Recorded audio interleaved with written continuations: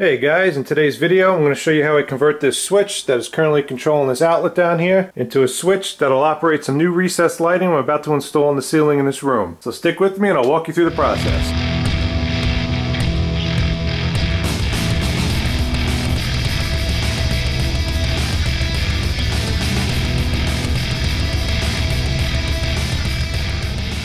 Okay, so before we get started, this video will not touch on the actual installation of the recessed light. If you want some more information about installing recessed lighting, I have another video on my channel.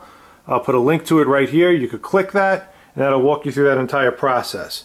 So, our problem we have right now is that this box right here with the switches lacks a neutral wire. I'm going to show you why that is and how we can go about fixing that so we can get this to work for our project. Alright guys, so first step, I went ahead down to the panel and I shut power off to this circuit so we could work on it safely. I then went ahead and took the covers off both the outlet and the switch and then pulled both of them out of the boxes so we could have a better look at the wiring and what we have to do to modify it to supply power to our new lights. Okay, so what exactly is the problem right now with the current configuration of this circuit? What we have right now is a single piece of Romex that is coming out of that outlet box down there. Now, the way this works now is that this switch, when it's off or on, is controlling power down to that outlet. There isn't any lighting in the ceiling in here, and current code requires that a switch be placed in every room in your house that could control either lighting in the ceiling or, in our case, an outlet. So the idea is that you'd have a lamp plugged into that outlet down there, and then the switch would function as a means of providing light in the room. Shortcut that is taken a lot of times, it's not really a shortcut, it's a common way of doing it because it saves wire, is that they'll run a single piece of Romex between both these locations when you have this set up.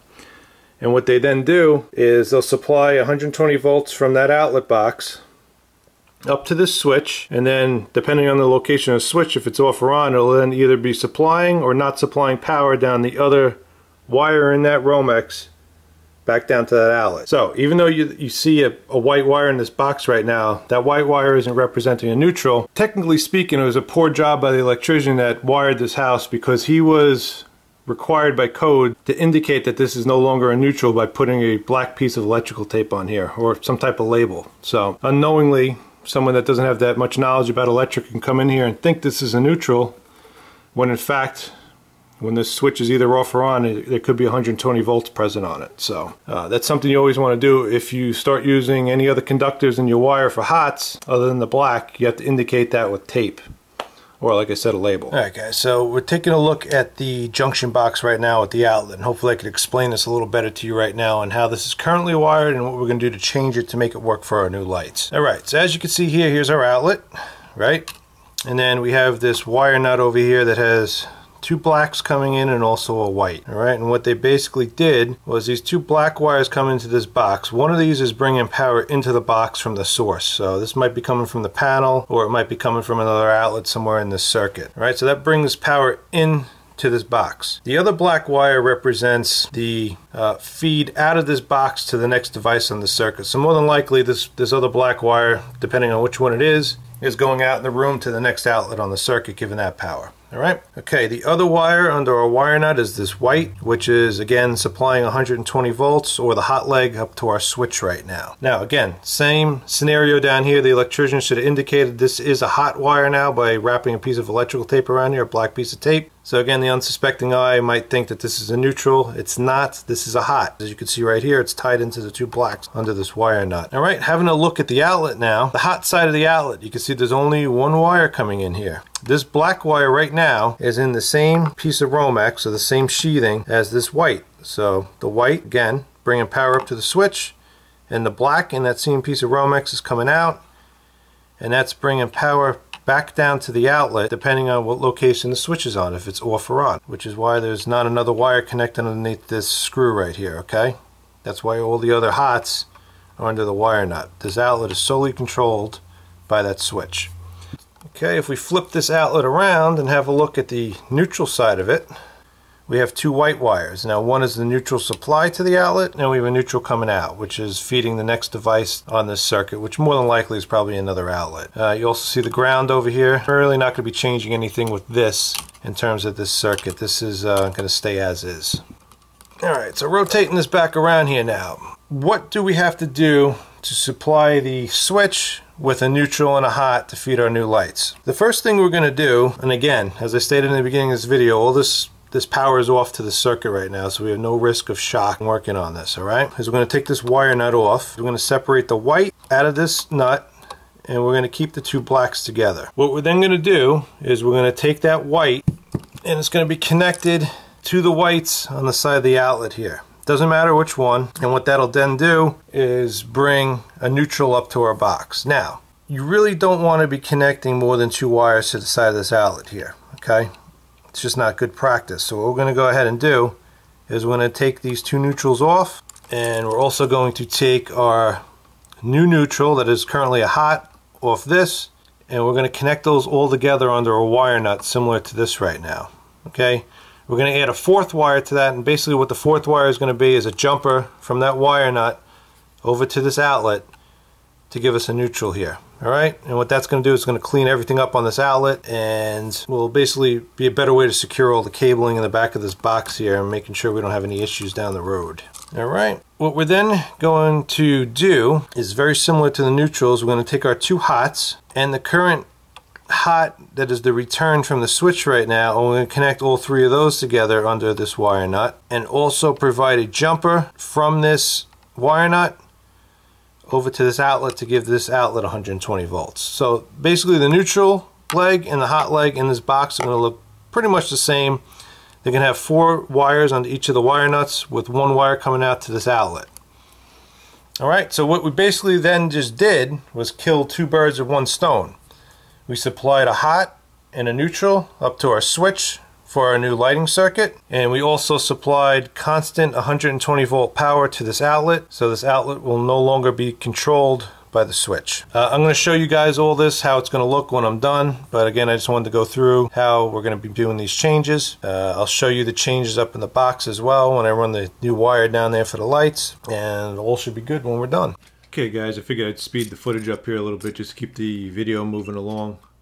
I'm just using a voltage sniffer here to verify that the voltage is in fact off. Better safe than sorry. Remove the wire nut, and what we're going to do now is just separate all the hot conductors as they are currently configured.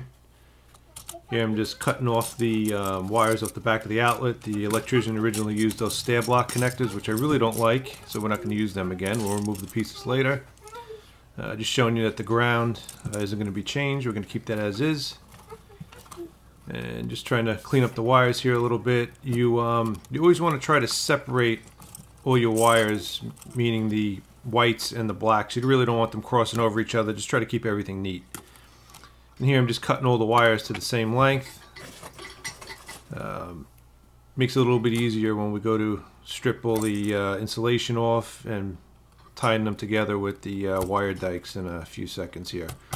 When they're all different lengths, it just makes everything very difficult. Again, you want everything to be clean and neat when you're done, so all the wires fold in nice. Okay, so here's the 2 pigtails I made, just 2 short pieces of wire, and what that's going to do is branch the wiring out from underneath the wire nuts in the back of the box over to the outlet to supply it power.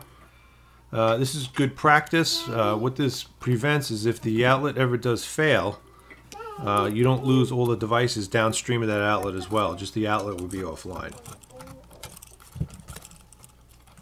Okay, so what you want to do now is take your wire dikes and just twist all those wires together real well. You never want to solely rely on the wire nut itself to keep everything together. Just give everything a good twist, that way everything stays nice and secure. Doing the same thing here now for the neutral side. So again, real simple here. We have just 4 hots and 4 neutrals in this box, all connected together. And that basically will complete the circuit the way we need it to now. And here I'm just giving you a view of everything all done. Obviously the wire nuts aren't on yet. We're going to get to that next. Okay, and there are those wire nuts going on. Just a general note here, you want to make sure you screw these on good and tight. You don't want any chance of them backing off. Going to go ahead now and trim the individual conductors to length. Same goes here. You want the wires to be relatively the same length, and then strip off the insulation so it's easier to connect to the outlet. Take your needle nose, put a nice J-hook on the end of both those wires. And what I'm going to do here is remove those pieces of wire that is stuck in those stair block connectors. So you just need a small slotted screwdriver, you put them in the slots, and all those little pieces will pop right out. Okay, so black hot wire goes to the gold screw.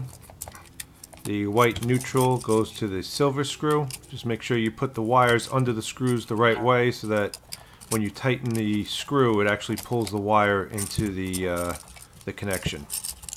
Alright, so there's everything all wired, ready to go. Fold up your wires nicely and put them into the back of the box and just screw your outlet in place. Put your cover plate back on, and this outlet is good to go. Alright, so up here at the switch now, we're going to start preparing this for the rewire. Just ripping off some tape on the switch here. Checking the power to make sure it is off. And the switch was hooked up with those stab lock connectors here as well, so what I'm doing is I'm just using the screwdriver again to remove the two wires. And we'll remove the screw and take the ground wire off as well. That white wire that you see coming into the box, the piece of Romex with the insulation still on it, that is the wire going up the wall to the new lights. So I'm going to go ahead and just strip that back now. Now I just wanted to note here, the original wires, the black and the white that you see on the top of the box right now, those are the wires coming from the outlet we just rewired. Alright, so I'm just going to separate everything out here now. I'm going to twist the two ground wires together, and we'll go ahead and snip one of those wires off, and that individual ground wire now will go over to the new switch. Here I'm just cutting the conductors off, again the same length, to make it a little easier to twist everything together. Those two white wires now represent the neutral from the outlet and the neutral going up to the light, so we're just going to twist those together and install a wire nut.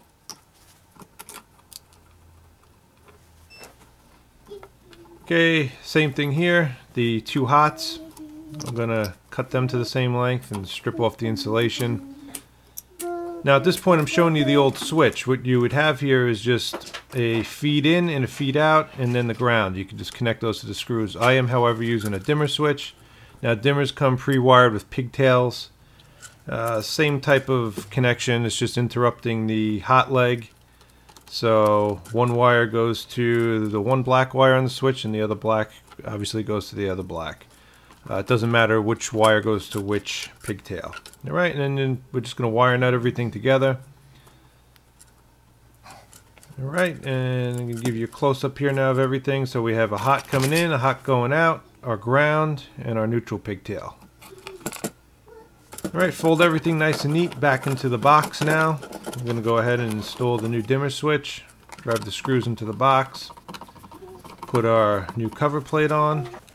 Alright, so I'm going to go ahead and turn the power back onto the circuit now that the wiring is complete. We're going to check to make sure everything works. Check the outlet, make sure we have 120 volts here. We're going to go ahead and try the lights. And that's pretty much going to wrap up this installation. So if you found this video informative, I appreciate it if you give the like button a tap. Got any questions or comments, post them down below, and I'll see you guys on the next one.